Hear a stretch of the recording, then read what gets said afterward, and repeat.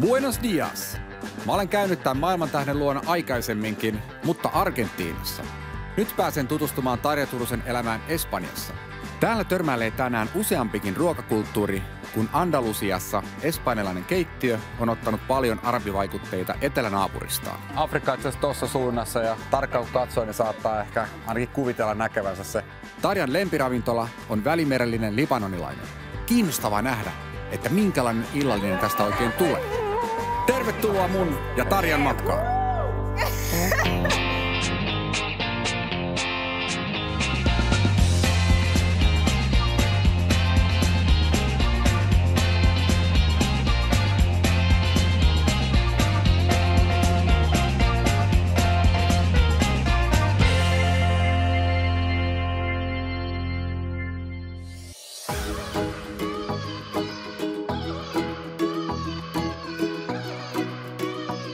Espanjassa on aina pakko aloittaa ainakin yksi aamu tällä suklaisella, ihanalla kaloripommiklassikolla, churrolla. Churrotaikina tehdään siis käytännössä vähän niin kuin tuulihatut. Siinä on jauhoja, kananmunia, maitoa ja sitten siihen periaatteessa tuulihattuihin laitetaan voita, en tiedä laittaako nää. Ja sitten nämä uppopaistetaan. Näitä saa tosiaan niin joko tällaisenään ihan niin kuin paistettuna tai sitten justiin tämän tämmöisen paksun suklaan tai kaakaon kastikkeen kanssa. Eli tää on tosi rasvanen, joku voisi sanoa suorastaan epäterveellinen, mutta mun mielestä on aika hyvä. Legendat kertovat, että churrot ovat alkujaan paimenten kehittämät, koska se on leivonnainen, jonka valmistukseen ei todellakaan tarvita uunia. Andalusia, jossa nyt ollaan, sijaitsee aivan Espanjan etelärannikolla. Täällä on suomalaiselle matkaajalle monta tuttua lomakohdetta. Fuengirollasta eli Fugesta Marbellaan. Eteläkäydestä löytyy upea historiallinen Gibraltar. Ruokamarketit pursuavat tuoreita hedelmiä ja espanjalaisia herkkuja. Ja mä aionkin ottaa tästä mahiksesta nyt kaiken irti ja tehdä pienen turistikierroksen ennen kuin Tarjan kanssa nähdään. Tultiin tällaiselle pienelle aukiolle, missä lapset huutaa nimaan penteleesti ja löytyi tämmönen pieni kioski, missä kaveri myy kastanjoita ja granaattiomenoita, jotka itse asiassa nyt parhaimmillaan. Tässä näyttäisi olevan tämmönen tavallaan osittainen erikoismyymälä. Tässä nyt esimerkiksi on, veikkaisin itse tehtyjä oliiveja, erilaisia juustoja ja tässä on erilaisia makkaroita, lampaan kyljyksiä ja kaiken näköistä. Hei! Sain te. Siis tässä on possun kylkeä, mikä on kuivattu ja friteerattu. Gracias. Muchas gracias. Noniin, maistetaan. Ei tää nyt kyllä välttämättä mitään herkkua. Maistapa. Siis mä en tiedä miten näitä käytetään. Onko tää niinku tämmönen snacksi? Mä haluan, että meille naurataan varmaan tuolla jossain. Mä en oo koskaan törmännyt. Siis periaatteessa tätä voisi käyttää jossain ruoan valmistuksessa. Nyt tää ehkä vaatis vähän hiomista mun mielestä. Mä oonkin Suomesta. Päätin, että Välimeri saa seuraavaksi huuhtoa edelliset maut mennessään. Tosta se haavilla. Tässä kehutussa paikallisessa ravintolassa tarjotaan pelkästään mereneläviä. Ravintolan erikoisuus on mustekkalasalaatti, jota mä todellakin haluan maistaa. Tää näyttää kyllä tosi hyvältä itse asiassa. Kaveri kertoi myös tämän yksinkertaisen salaatin reseptin, eli tässä on keitettyä mustekalaa, sitruunamehua, oliiviöljyä, fat salt eli ihan suolaa. Sitten on vähän lehtipersiliä ja sipulia. Siinä se. Yksinkertainen on kaunista, vähän niin kuin meikäläinen. Kun ravintolan omistaja pongasi meidän kameraryhmän, annoksia rupesikin tulemaan pöytään vähän enemmän kuin mitä oli tilattu. Simpukoita raakana. Muistaakseni syönyt viimeksi näin simpukkaani jossain sushi-ravintolassa Tokiossa, että se ei koskaan Euroopassa. Tämä oli aika erikoinen.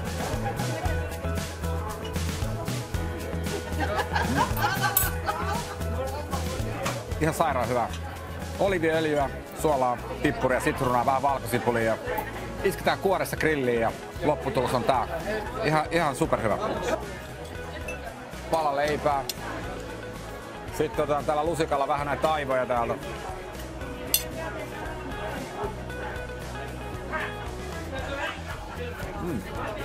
Toimii. Tosi hyvä. Katkarapuja. Nyt on kova.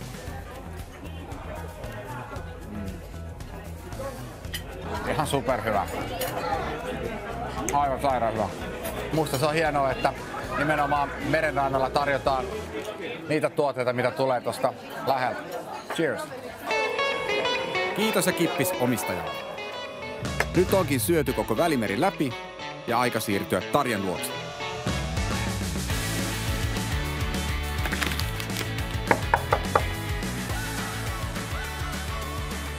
Tarja! Moi! Pitkästä aikaa.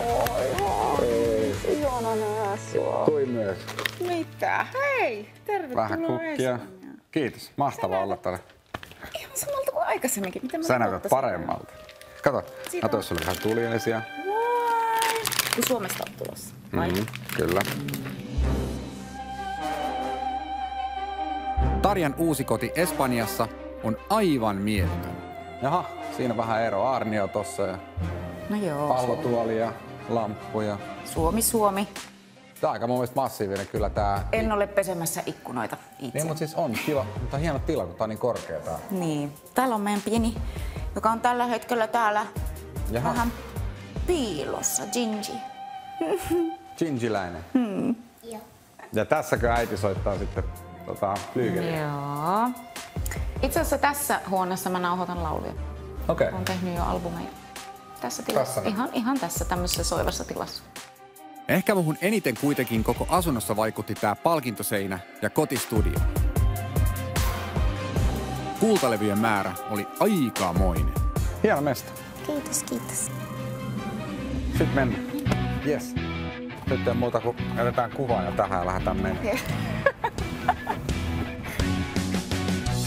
Me lähdettiin yhdessä kulinaristiseen Penahaviksen kylään, missä Tarja kertoo käyvänsä usein.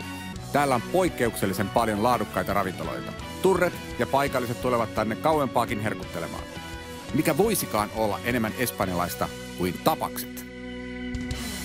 Kerro nyt, miten se ylipäätään sujuu, että jos sä teet biisin, niin mitä se prosessi eteen? No mulle musiikki syntyy ensin, sit syntyy sanotukset. Et mä ekana aina pistän niinku oikeesti kännykällä ideat. Mä vaan rupeen improon pianolla. Sitten jos joku idea kuulostaa niinku sillä vähänkään hyvältä, niin rek päälle. Ja se olisi tosi ihanaa, että jos olisi aikaa säveltää enemmän. Joo. Koska mä oon löytänyt nyt siihen semmoisen ihanan vapauden ja se on nautinnollista. Ei tule enää kytättyä, että hei, että en mä voi tehdä noin, tai onkohan tää ihan shaisse idea, että niin. Shaisse idea voi johtaa toiseen, joka on sitten hyvä idea. Ja aivan, ja niin kuin ruuasta, jos puhutaan, että joku tykkää fried calamares, niin joku ei voi sietää mereneläviä. Näin se menee, niistä voi vaan riidellä. Kyllä. Niin kuin musiikista. On mullakin pari bändiä, mitä mä vois sietää, mutta en mä niitä nyt tässä mainita. Niin mullakin. No sun pitää ammattilaisena nyt sanoa joku. No. Ui, toi jää muuten nauhalle se. Ja tässä kohtaa Tarja oli ottanut yhden viikon. Ruuat tuotiin pöytään just sopivasti, ennen kuin meiltä alkoi päästä sammakoita suusta. Very nice. Looks really nice. Toi pilpili on niin hyvän näköinen. Ai. Näyttääpä hyvää. Elämä on hirveetä, kamalaa, karseeta. Jonkun tääkin on tehtävä. Mä ihmettelin siellä Argentiinassa silloin, kun oltiin, että siinä on meri vieressä ja se ei yrkäs syödä kalaa. Ei. Mikä siinä on? Se on joki. Se ei ole meri. Aha. Se on joki. Se on niinku yli 300 kilometriä leveä, mutta silti. Se on joki. Joo. Ja kalaa syödään vaan pelkästään ravintolasta, mistä tiedät, että se varmasti on tuoretta. Sen sijaan täällä Espanjassa kaikki merenelävät ovat tuoreita ja herkullisia. On hyvä. Ihan älyttömän hyvää, joo. No, siis mun mielestä tää pilpil-homma esimerkiksi on semmonen, että mä voisin juoda toi öljy tosta ihan milloin vaan. Se ei kyllästy koskaan. Ei. Toi ravutkin on ehkä jopa vähän semmonen sivuseikka. Mut sit sä voit tippaa sinne leipään vaan ja vähän viiniä, that's it. Niin. Näin.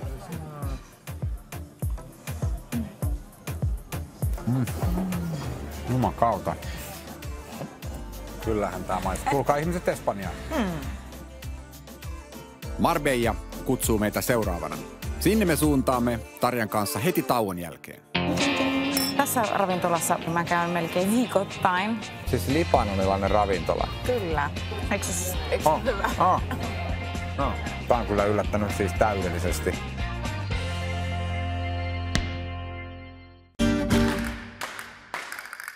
Ennen taukoa ehdittiin nauttia Tarjan kanssa tapaksista tunnelmallisessa vuoristokylässä Benahaviksessa ja lähdettiin kohti Marbellaa. Matkan varrella me pysähdyttiin kuitenkin Tarjan lenkkipoluille hiukan sulattelemaan tapaksia. Niin miten sä pääset niinku nollaan tai kehittämään tai pitää kuntoa yllä? Onko se niinku täällä? Tästäkö Tarja Turusen niinku ääni nyt sitten lähtee täältä lenkkipolulta? No kyllä se hyvin pitkälti on sitä, tiedätkö? Juoksemassa mä käyn 3-4 kertaa, mutta sitten mä treenaan PT:n kanssa 3 kertaa viikossa. Eli se on 6-7 treeniä viikossa, melkein joka päivä. Tietysti mun treeneissä niin kehon pitää kuitenkin pysyä elastisena, että ei se niinku saa olla sellainen kivikova. Joo. Niin jos mä ihan hirveän timmiin saisin itteni, niin ääni ei myöskään soisi enää vapaasti. Just niin. Sitä pitää myös varjella. Siinä pitää olla tietoisuus siitä, että ei ylitreenaa. Eikö se ääni niinku lähde jostain keskikehosta vai mistä se lähtee? Kyllä, palleja. Eli sun pitää se on treenaa pallean toimintaa, sitä pitää hallita. Mikä siinä? Miten niinku toiset laulaa paremmin kuin toiset? Mistä se niinku johtuu? Mikä on se ero? Kuka tahansa voisi oppia laulamaan niin sanotusti täydellisesti oikein, mutta se, jolla se sielu soi, niin niitä on harvassa. Eli se persona puuttuu siitä niin. tekemisestä. Kun laulaminen ei se perustu täydellisyyteen. Se perustuu siihen, että sulla soi se sydän silloin kun sä laulat. Sä pystyt koskettamaan kuulijoita äänelläsi. Sehän on sielu, joka soi. Mä en osaa oikeastaan laulaa ollenkaan. Onhan mä sulle laulutunnin niin antanut. Mä tiedän, se oli traumaattinen kokemus. Eihän siitä tullut yhtään mitään. Traumaattinen kokemus se mulle oli. Niin mä ajattelin, että sun korvat ei ole toipunut siitä entiselleen. No ei no, höpö. Marbella ja Puerto Banús on päivän mennyssä seuraavina. Tässä on tämmönen puomi. Tarja tässä äsken kertoi, että ton portin avaaminen per vuosi, niin paljon se maksaa, että saat sen kortin, että saat porttia auki ja kiinni? 8 000 €. Per vuosi? Kelakkaa, 8 tonnia, että pääsee viemään kamoja omalle ravintolalle. Se on aika huikeet. Ei oteta oppia siitä. Puerto Banús, yes. Kling kling! Ihan käsittämättä. Marbella ei ole mikään pelkkä seurapiirien luksuskohde ja suomikolffareiden talviparatiisi, vaan siellä on myös tunnelmallisia tapaspaareja, maailman parhaita Michelin-ravintoloita, puistoja, pittoreski vanha kaupunki sekä aivan mielettömän upea rantapulevaari. Tarjan lempiravintola on libanonilainen baalbak, joka kunnioittaa alkuperämaansa ruokatraditioita. Tätä ruokaa Tarja haluaa tarjota myös ystävilleen. No niin, siis libanonilainen ravintola. Kyllä. Mä rakastan libanonilaista ruokaa. Mutta siis tässä ravintolassa, baalbak-ravintolassa, niin mä käyn melkein viikoittain. Teette sitä näitä ruokia ikinä kotona? Mitä täällä on? Voi kun osaisinkin tehdä libanonilaista. Niin, no sen takia varmaan osittain niin, täällä istutaankin. niin. Mutta minkälaisia ruokia te teette yleensä kotona? No helppoa. Kaikkea helppoa, mitä on helppoa ja nopeata tehdä, mutta aika on mulla aika rajallista. Niin kuin, että mä en oo mikään masterchef. Niin mitä sä olisit oppia tekemään? Että, niinku... Olisi ihan mieletöntä, jos mä oppisin joku päivä tekemään hummuksen. Joo, tilataan hummusta. Ja toi lämpimiä alkupaloja. Fatajerit on superhyviä. Kippe on se perusliha. Eli fatajer, kippe. Argentiinassa syödään paljon empanaadaksia. Muistatko, kun kokattiin empanaadaksia? Joo, se piirakka. Joo. No lähdetään niillä liikkeelle. Niin. Tarja on hyvää pataa ravintolan omistajan kanssa ja me päästiin kurkkaamaan keittiön puolelle. Hello, chef. Good. Can we come in? Yeah, it's okay. Hello. Is the oil you're using, is Lebanese oil? No, this is from here. Yeah. Our main ingredients come from Lebanon. Okay. But like the olive oil, olives, stuff like this, we get them from here. The main ingredients should always be from the main country.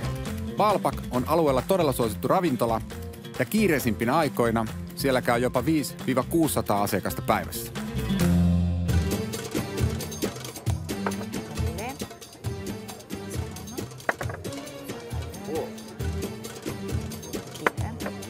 Ai. Tää näyttää niin hyvältä. Ching. Tää näyttää tosi hyvältä. Ja toivottavasti maistuu. Maistaisi tosta tommonen empanada.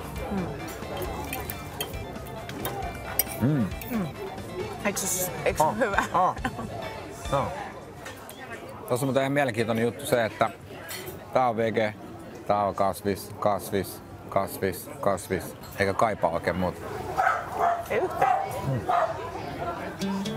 Mä pidän todella paljon tästä raikkaasta ja mausteisesta makumaailmasta, mutta tämän tyyppisestä kokkailusta mulla ei rehellisesti ole hirveästi kokemusta. Miltä se maistuu? Harvoin pystyy yllättämään kuitenkaan. Tää on kyllä yllättänyt siis täydellisesti. Oikeesti? Joo, siis niinku... Tää ruoka on raikasta, vastavalmistettua, hyvän makusta, ei niinku mitään vikaa. Todellakaan päinvastoin. Ihan hemmetin hyvän makusta. Jes, tää oli hyvä valinta. Yeah. Mut saattaa olla vähän lirissä huomenna tän ruoan valmistuksen kanssa.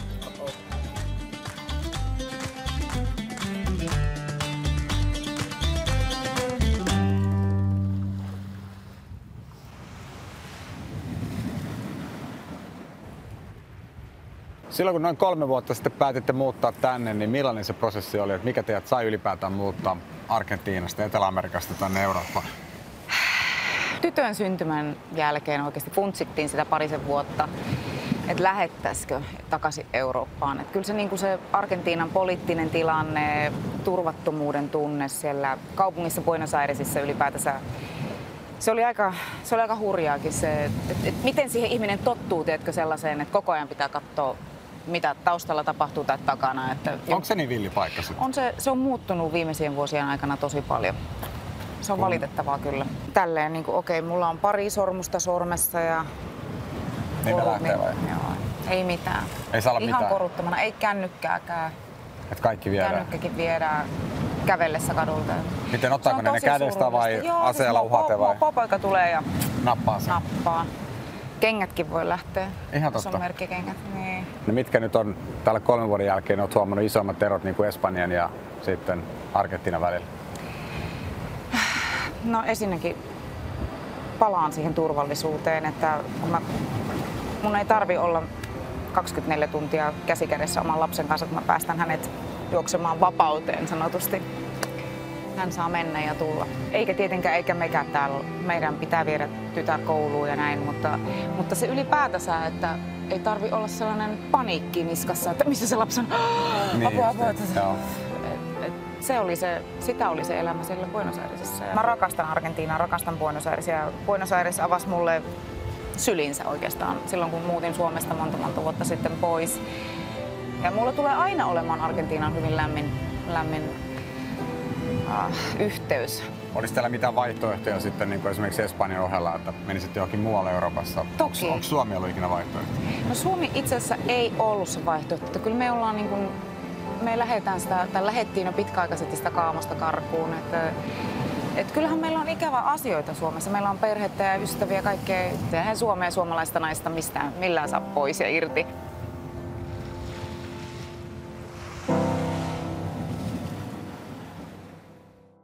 Katkon jälkeen suunnataan paikalliseen Mercadon ruokaostokseen. Ei jos meikäläistä putsaamaan.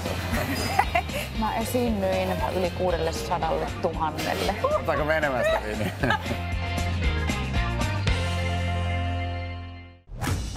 Ennen taukoa, eli eilen illalla, me syötiin Tarjan kanssa ihana illallinen ja mut suorastaan yllätti koko dinnerin herkullisuus. Tänään meidän pitäisi yhdessä loihtia samanhenkinen ateria Tarjan ystäville, mutta ennen shoppailua on eka pakko vähän nauttia näistä Espanjan aamuista.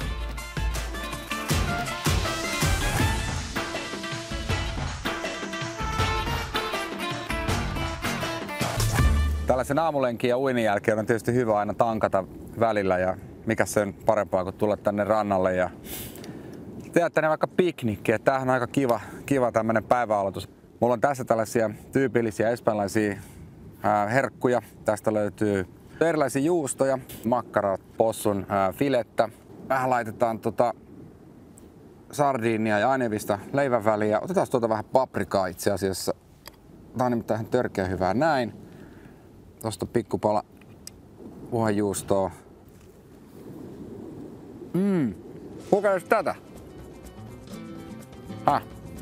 Ihan törkeä hyvä.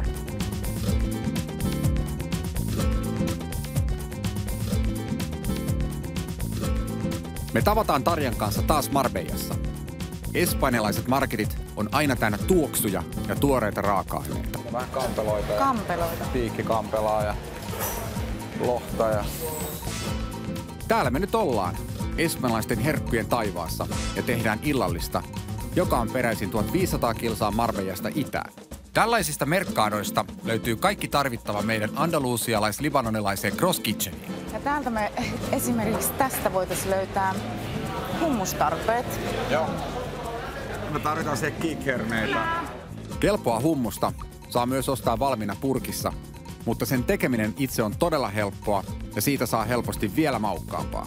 Ei ole hirveän voimakas, mutta niin kuin... Joo, nimenomaan tässä ei saisi olla kauhean voimakas kun tehdään. Mä luulen, että se on aika hyvä siinä. Joo. Okei. Pitäisikö me ottaa tästä mulle? Niin, jalopeenot ja oliivit ja... Niin, kyllä. Ottaako me tästä saman tien? Joo. Noniin. Perdon. Pehmeä hummus syntyy kikherneistä, sitruunamehusta, tahinista, valkosipulista, vedestä, oliiviöljystä sekä kuminasta ja suolasta. 20. Tämmönen kasa.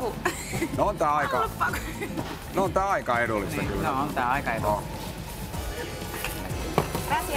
Gracias. Ciao. Ja sitten lähdettiin etsimään herkkuja grill. No niin, täällä on enemmän alkaa liha-osasta. Noniin. Ei kun tää oli se, mitä mä ihmettelin. Tämä näin. Tää on siis toi englanniksi skate wingiksi, mutta mikä tää nyt? Mulla ei tuu mieleen, mulla on pää ihan jää. Skeitti, se on siis englanniksi. Rauskusiipi. Siis noi otetaan irti noi. Ja usein mä tehdään sillä, että on aika hienojakoinen toi liha. Niin mä paneroin sen, eli siis suolapippuri, sit vehnäjauhot ja reilussa voissa pannulla. Erikoinen. Joo. Ui! Rauskut jätettiin nyt toiseen kertaan. Hola! Buen día! ¿Todo bien? Hola, ¿cómo estás? Bien. Hans, de Finlandia. Chef de Finlandia. Sí. Otetaan lampaan jauhelia. Se pitäisi olla tosi hienoksi jauhettua. 700 grammaa ainakin tarvitaan. 800 grammaa. Niin riittäisi. 800 gramos. Hän sanoi sen, että hän putsaa sen, siinä on luut ja loppu jauhetaan. Ja se on niinku ihan hyvä, koska niinku, hän saa silloin myytyä ton koko koive meille, niin ei tule sitä hävikkiä. Hyvin käännetty, eiks hä? Ei jos meikäläistä putsaamaan. Kato, kun lähti nätistä. Kato, ihan puhtaan. Zoomaa vielä noihin luihin, miten hyvin lähti.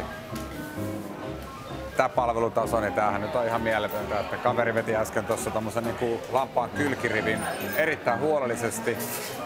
Ja erotti kaikki osat, siellä vielä munalaisetkin tallella ja irrotti meille, kun pyydettiin, niin pelkä fileen. Mitäs muuta? Kemas? Me tarvitaan sitä kanaa ja sitten, tai broileria. Mahtava paikka ja mahtava palvelu. Ja menin tiskillä sen verran sekasin, että tuli tilattua vähän sitä sun tätä lihavartaiden tarpeeksi. Ja tää on muuten semmonen homma, mitä Suomeen kyllä kaivattaisiin. Joo. Kipeästi. Tällaisia palvelutiskejä. Mä sanoisin, että oikeastaan kukaan enää niinku tiedä ruhoosista yhtään mitään. Ja sit ne on valmiiksi pakattu. Niin. Mä muutin Argentiinaan, niin mulle liha oli niinku liha. Tyyli, mikä? Lehmä. Niin kyllä. Tai niinku mikä tahansa. Mut sitten, että ihan eri makuisia. Siis ihan mega bueno. Nyt on sopattu niin paljon, että on aivan pakko pitää pikku breikki. Tää on niinku paikallisia pelkästään. Aika jees. Mä oon käynyt ennenkin kahvilla.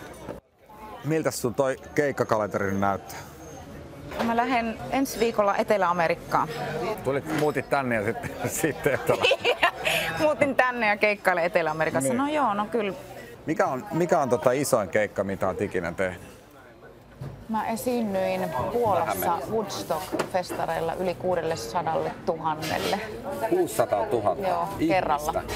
Eihän sinne loppuun nähnyt. Miten jännittääkö se yhtään sen enempää kuin... Ei sitä voi oikein sanoiksi kuvailla. Mulla artistina, niin mulla pitää aina olla sellainen jännityksen kipinä sisällä, koska jos ei sitä ole, niin joku menee pieleen. Niin. Ja näin on käynyt. Joo. Mutta en mä sit enää ota itteeni sillä tavalla kuin aikaisemmin, että ruoskin itteni ihan lyttyyn. Nyt on okei. Ne on vähän semmoisia, mutta toki sitä yrittää aina parantaa sitä. Mut se on ihan mieletöntä, että mulla on niin upeat muusikot mun matkassa mukana, että me kaikki yhdytään siihen. Jos mä huomaisin, että mä vaan itse pyrin siihen tiettyyn täydellisyyteen ja sitten toiset on silleen, että no ei niitä kiinnosta. Se on tosi raskasta, mutta että onneksi on sellainen porukka, joka oikeasti yhtyy siihen. Lähdetään. Yes. Aika kulkee kovaa, kun on kivaa, mutta vielä piti hankkia loput ainekset. Tässä on niinku meikäläisen suosikki tomaatti, eli häränsydän, ja ranskaksi tää on niinku cœur de bœuf. Mikä suomeksi? Häränsydän. Tai sanotaan häränsydän tomaatiksi, joo. Eli cœur de bœuf. Wow, toi näyttää hyvälle. Lihojen lisäksi listalla on tänään mutabaalia eli munakoisotahnaa, sitruunavinegretti, hummusta, tabule-salaatti, pitaleipiä, fritattuja pinaattipiiraita ja jälkkäriksi mangoa. Tää tuli kyllä nyt ihan random. Tää on yksi meikäläisen suosikkihedelmä. Eli me meinaan vaan, että jos tää leikataan irti ja laitetaan vähäksi aikaa tää pakkaseen, tää on oikein kylmä, niin tää on sairaan hyvä. Ei tarvitse mitään muuta. Joo. Mä rakastan mangoa. Joo. Gracias. Yrtit ja mausteet luovat libanonilaisen keittiön vahvat ja sielukkaat maut. Mä käytän tosi paljon yrttejä. Oli jo, yes. Mä luulen, että tässä on aika hyvin. Ja sitten on jäljellä enää ruokajuomat, eli hyvä viini palan painikkeeksi. Kävelään tuohon ministerille ja kerro, että ollaan tekemässä tällaista mausteista libanonista ruokaa. Tarvitaan oikein hyvä hapokas valkkari ja sitten joku tuhtipunkku. Albariño con vinos afrutados, ese sauvignon ecológico. Otetaanko otetaan molempia niin kuin pullot? Niin sit riittää, kun teitä on 5-6 henkeä, niin siitä tulee niin kuin parilaisia. Tällä myyjällä oli esittely niin hyvin hallussa, että meitä houkutteli kokeilla vähän useampaa eri viintä. Eli 1 pulloskumppaa, 2 punaista ja sitten nää. Otetaan molemmat, voidaan maistella, joo. Otetaanko me enemmän sitä viiniä? No niin. Pullo per expo. Ootko varma? Nyt meillä on kaikki raaka-aineet ja viinit, niin nythän voidaan lähteä kokkaamaan. Yes. Mahtavaa. Niin, ketä sinne on tulossa syömään? Joo. 4 mun suomalaista naisystävää täältä. Ja Marja-ystäväni, niin hänen takia ollaan täällä itse asiassa meidän perhe. Että hyvin tärkeitä ihmisiä mulle. Joo. Miten, onko se vaikeaa täällä, kun yleensä suomalaiset jotenkin kokee, varsinkin niin kuin Suomessa, että se on jotenkin vaikea niin kuin saada aikuisia, varsinkin niin kuin uusia kavereita? Niin, ja mulla henkilökohtaisesti voi sanoa, että erittäin vaikeaa on löytää ystäviä, jotka ei tunne mua Tarja Turusena, artisti Tarja Turusena. Just niin. Jo etukäteen. Eikö tämä niin kuin meinaa? Ja varsinkin se Suomesta. Ja se, että usko, että pystyn luottamaan ihmisiä, että ne näkee mut ihmisenä sinä, minä mä oon. Niin, kyllä. Niin ei se ole niin helppoa enää tänä päivänä. Mutta me ollaan, siis oikeasti me ollaan tosi onnellisessa tilanteessa täällä.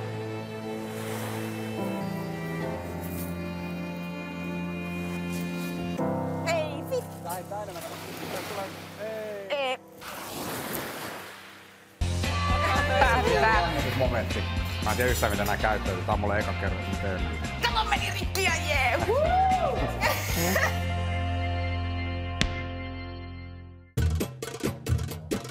Olen tällä kertaa matkalla Tarja Turusen perheen luona Espanjassa. Teemme libanonilaista ruokaa ja illanviettoon on tulossa joukko Tarjan ystäviä. Haluatko säkin naamutella kokkaa? Joo. Tuutse? Noniin. Joo.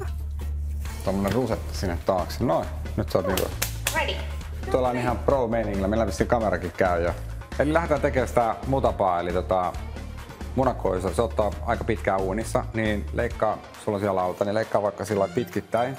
Tässä ei tarvii sillä jännittää. Ei vai. No ei, älä jännitä. Teet nyt siellä ihan... Älä. Mutabal on maukas munakoisotahna, mihin tulee keltasipulia, tahinia, murskattuja valkosipulin kynsiä, sitruunamehua ja oliiviöljyä. Kynnettä lähtee tällainen. Nämäkin vaikuttaa vähän tuoreteen. Tuolla hellästi kumauttaa ylhäältä alas. Ihan tämmöinen vanha-aikainen kuorimismetodi. Katso. Ihan samaa mennä. Joo, anna mennä. Se on... Yes. Naami voi leikkaa mulle tuossa pari perunaa. Laitan sulle tämmönen pieni paperi tänne ihan sen takia, että se ei luista ihan niin paljon. Se pysyy paremmin tossa. Perunoista tulee lisuke vartaille. Rosmariiniperunat valmistetaan siten, että niihin lisätään hieman suolaa, öljyä, valkosipulia, pippuria sekä luonnollisesti rosmariinia. Puoli tuntia uunissa ja avot. Herkku on valmis. Miten ihmeessä ihminen pystyy nopeasti tämmöisiä asioita tekemään, niin kuin leikkaamaan jotain pientä valkosipulia? Niin. Niin. Se on. Se on vuosien... Tai miten... Ajattele, koko elämä on käytetty siihen. Niin, ajattele. Meikäläinen on vaan harjoitellut hengittämistä. Mutta missä kohtaa sä muuten huomasit, että sä oot parempi kuin moni muu laulamisessa? Mä sain Savonlinnan musiikkiopiston aikaan, niin tein historiaa sen koulu. Historiaa sain ensimmäisen erinomaisen tuloksen laulukokeesta. Oli niin kuin ensimmäinen olevinaan sen koulun historiassa. Oikeesti? Kova. Sitten on suolaa, vähän pippuria. Jotain no vähän valkosipulia. Valkkaria. Noin. Laita se vaan siihen. Hyvä. Laitais toi rosmariini vielä, kun se mennessä jäädä kyydissä. Se vaan näin sinne väliin. Ja sitten tämmönen tiukka nyytti. Wow, kato, mikä paketti. Aika jännä. Sitten mulla on nämä perunat täällä. Ja 190 astetta ja alas. Ja valmis vaan siellä kiertoilmasta. Laitan nää kypsyyn. Ne voi laittaa näin tänne. Mutta ne on sen takia tässä, että siellä on öljyä mukana, ettei ne lähde sotkea uunia. Niin. Grilliin menee tänään Meiju Suvas, ei vaan mesvi musakaala, eli vartaita, ja sitä varten leikataan kana ja muut lihat isoiksi paloiksi. Ja tässä lampaassa on usein niin paksut nämä kalvot, niin näitä voi vähän tosiaan ottaa pois. Ja tää lihamarinoinnihan tää voisi tehdä niin kuin hyvin, että jos ajatellaan tilalla tulee vierata niin kuin tänään, niin tää on hyvä tehdä vaikka saman päivän aamuna. Miten tässä on? Mut kato. Toisinpäin. Kato. Oi, kato, meni rikki ja jee. Mä ajattelin, että mitä siellä tapahtuu. Ihan niin kuin olisi Valkosipuli nurinpäin. valkosipuli synnyttämistä tai jotain. Tässä tapauksessa sisäfile, eli solomillo, marinoidaan pippureilla, chilillä, valkosipulilla, rosmariinilla, timjamilla ja sinne voi myös lorauttaa hieman sitruunamehua. Sitten meillä oli täällä myös, mä tykkään käyttää vähän kanelia. Joo. Noin. Ihan tuoksi. Noin. Ja sitten meillä oli täällä vielä tää. Onko sulle Tarja tuttua tällaisen kokonaisen linnun putsaaminen? Mitä luulet? No ei todellakaan. Tää on suht helppo. Koivet irti aina ensin. Koivi menee suunnilleen näin. Taivutetaan sitä pikkasen, niin sä näet tossa kohtaa jo sitten, että missä kohtaa se irtoaa toi koipireisi. Sitten vaan veitsellä tosta. Näin. Sen jälkeen voidaan ottaa siipi irti. Niin. Samalla lailla. Tosta noin. Wow. Noin. Eli tossa se tuntee aina, missä kohtaa menee toi Keskus. rintalasta. Rintalasta. Ja sitten vaan ihan veitsellä täältä. Tässä on se toivomusluu. Se menee siis näin tässä luu, niin yritetään mennä mahdollisimman läheltä. Mulla on vähän veitsi ehkä lipes tuossa kohtaa. Ei se nyt niin isosti livennyt kuitenkaan. Näin. Mm-hmm. Niin, Joo, kyllä toi tekeläisen duuni meikäläisen. Eikö sä halua kokeilla? Mä haluan. Niin just. Noin. Tosiaan. Broileri ja lammas saavat samanmausteisen marinaadin. Kumina ja muut vahvat mausteet vievät makumaailman heti kohti Libanonia. Seuraavaksi tehdään gippe, lammaslihapullat. Pullat täytetään paahdetuilla pinjansiemenillä ja friteerataan kypsiksi. Oikeasti näihin kuuluisi tehdä vielä kuoritaikina, mutta ajan puutteen ja laiskuuden vuoksi sitä ei toki tehty. Mä en tiedä yhtään, mitä nämä käyttäytyy. Tämä on mulle eka kerta, kun mä teen näitä. No, mutta se on hyvä, kun kävin nämä kynnet tekemässä, just laittamassa. Niin no, se sopii hyvin. Ja nyt ne tulee esille, kato, kun mä katson samalla, miten noi meidän munakoisot täällä. Ne on kato sit valmiita, kun mä näytän sulle. Kurkkaa tänne, Tarja, hetki. Niin tää on vähän semmonen, että onks ketään kotona testi. Ja täällä on vielä vähän vastetta. Joo. Niin ei oo ihan vielä. Niin, eli sen pitää olla ihan löllä. Ihan löllä semmonen, että se menee melkein niinku läpi, niin sit se on niinku timani. Joo. Kato, nyt alkaa lyyti kirjoittaa. Kato, me voidaan sitten tuon loppuun, mitä siitä jää, niin tehdään niistä sitten niitä vartaita. Ja sieltä tulee pullat. Me tarvitaan itse asiassa öljy. Laitetaan sillä sopivasti. Sitä ei missään nimessä, jos teette sitten kotona tätä uppopaistamista, niin Kannattaa sitten muistaa, että kansi lähellä tai joku, millä sen saa peitettyä, että jos se rasva leimahtaa. Ja sitten ei kannata käyttää mitään vanhoja rasvoja, koska jos on oikein vanha rasva, niin se voi lähteä matalisessakin lämpötilassa syttyä tulee.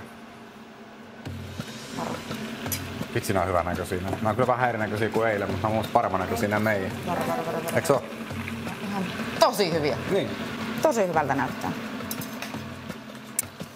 Nyt tehdään niitä eilisiä nyyttejä. Ajattelin, että se on vähän hankala muoto se, mikä meillä eilen oli siellä ravintolassa. Aika super. Tehdään tämmönen easimpi. Joo. Tehdään tällainen meidän näköinen empanadas. Ja siinä on täyte tehty valmiiksi, missä on siis pinesiemen paahdettu. Ja sen jälkeen lisättiin sinne pannulle vähän rasvaa, chiliä, valkosipulia, suolapippuri, tosi paljon sitruunamehua, pinaatti. Ja sitten vaan pyöräytettiin kaikki yhteen näin. Ja siinä on lopputulos. Se on aika hyvä. Ja ihan älyttömän hyvä. Tää menee tosiaan tuohon rasvaan, niin mitä vähemmän siellä nestettä, niin sen paremmin. Tää on liian paksu vielä. Tee vähän ohkaisempi vielä, jos lähtee. Ja sitähän nyt saa olla silloin siinä täytettä. Sinne sitten riittäisi syötävää. Toi dumpling. Se on vähän niinku dumpling. Kyllä, joo. Näin se on. Näin on. Sitten ihan tuosta reunasta vaan tuolla. Tehdään nätiksi. Pinaattipiiraat valmistetaan uppapaistettuna. Tässä kannattaa olla varovainen, kun niitä laittaa, koska siellä on vettä aika paljon siinä täytteessä. Niin. Ja muuta jysähtää. Se jysähtää. Tässä on pieni jännitysmomentti. Ehkä sun kannattaa olla vähän kauempana tästä. Empanadas-tehdas lähtee tosi hienosti käyntiin ja mä päätin vielä esivalmistella vartaat. Tässä lopputaikina siitä, kun tehtiin äsken kibbeä, niin nyt tehdään keppeä, eli nämä vartaat. Meille alkoi tulla jo hieman kiire. Kaikki viimeiset silaukset piti vielä ehtiä ennen kuin vieraat saapuvat. Tällainen ruoka, missä on monta eri osiota, on hiukan työläs kokata. Etenkin, jos yksin joutuu tekemään. Mutta näistä on sen sijaan aivan ihanaa nauttia pitkää iltaa ystävien kanssa. Oli tosi kiva kokkailla tänään Tarjan ja Naomin kanssa. Ja toivotaan tietysti, että ystäväporukalle maistuu myös. Aha.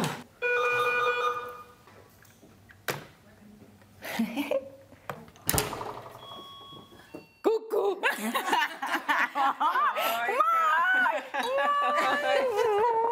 Moi! Wow! Upean näköisiä naisia! Ihana nähdä! Moi! Wow! Moro! Moi! Muruseni!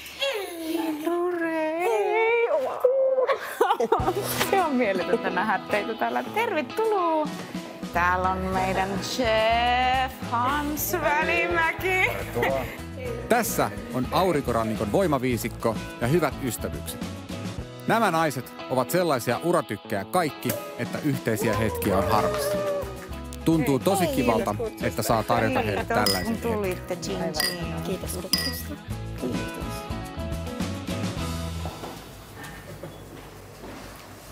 Alkoi jo hyvä. Sillä aikaa, kun naiset päivittävät kuulumisia, minä tutustun grilliin. Jokainen grilli- ja keittiölaite on yksilö ja silloin kun ei koskaan tehnyt sillä aikaisemmin töitä, niin se pikkasen jännittää, että miten se toimii, mutta lähdetään kokeilemaan. Rasvapuoli alaspäin tai nahkapuoli alaspäin. Tässä pätee sama juttu kuin paistamisessa, eli aina se puoli alaspäin, mihin halutaan kauniimpi pinta ja mikä vaatii vähän enemmän kypsytystä. Nahat, rasvat, muut, niin se aina alas sui siihen lämmönlähteeseen. Jumalation, tää ruoka rupeaa näyttää hyvältä. Arvon leidit, kävisikö mitenkään pirtaanta tulisitte syömään? Nimittäin kohta alkaa niin sanotusti huttu jäähtyä ja kokit alkaa kuumeneen. No nyt lähet totta kai. Perälle. Kiitos. Nonni, elikkäs täällä kysyttiin jo tämmöisiä käyttöohjeita. Niin tässä on niinku tyylivapaa, niin kuin nyt yleensä syödessä ja ei ole pakko ottaa tietenkään kaikkea. Itse tykkään kyllä ihan kasata sellaisia niin kuin, varsinkin niin kuin näistä tahnoista sellaisia kasoja ton pitoleivän päälle, mikä me ollaan itse leivottu. Löytyy mutapaali, sitten löytyy hummus, sitten vierestä, sitten löytyy tabuli ja päälle lisättiin sitä granaattiomena siemenä. Oikein hyvä. Vegeruoka jatkuu tähän asti, eli Patajer oli tämän piirakan nimi. Tämä oli tehty sellainen tosi hienoksi semmoiseksi niin kuin nyytiksi, mutta me tehtiin tästä nyt sitten... Se ala Turunen. Ala Turunen empanadas. Mutta idea on sama. Ja sitten meillä on täällä kibbe. Eli siinä on lampaanjauheliha, mikä on maustettu aika tanakasti. Ja sisällä on sitten noita pinjansiemeniä. Ja... No ei muuta kuin... Voi, kiitos. Tyyli on todellakin vapaa. Nämä maut sopii kaikki keskenään yhteen ja ruoka on samalla todella maukasta, mutta myös ihanan mutkatonta. Jaettavaa, dippailtavaa, täydellistä illanviettoruokaa. Ihan mieletön. Tosi hyviä makuja. Aivan ihania. Ihan mahtavaa katsoa, kun Superchef tekee töitä. Se on taidetta. Se on totta. Ihan sairaan. Superhyvä. Jos tuli vetäneeksi ähkyt ja vahingossa alkupaloista, grillin tuoksu kyllä pitää huolen siitä, että tilaa löytyy vielä päälle. Ja vartaassa. Tällaisen vartaan kanssa maistuu todella hyvin esimerkiksi paahdetut kasvikset, kuten perunat, tomaatti, sipuli ja niin edelleen. Mielikuvitusta käyttäen. Ihan älyttömän hyvä. Niin mä tykkään. Oi että. Tää kanakin on niin...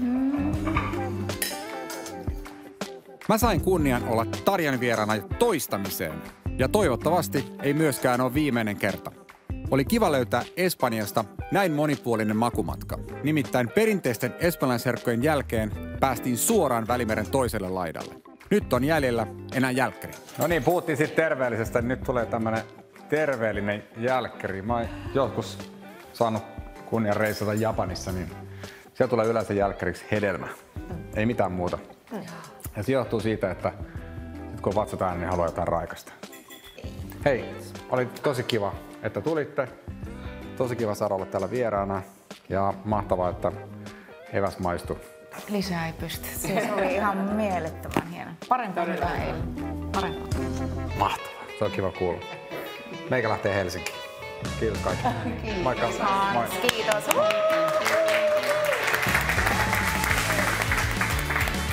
Ja ohjelmassa esiintyneet reseptithän löytyy nelonen.fi kautta Hansin matkassa. Miten voi hedelmä olla näin hyvä?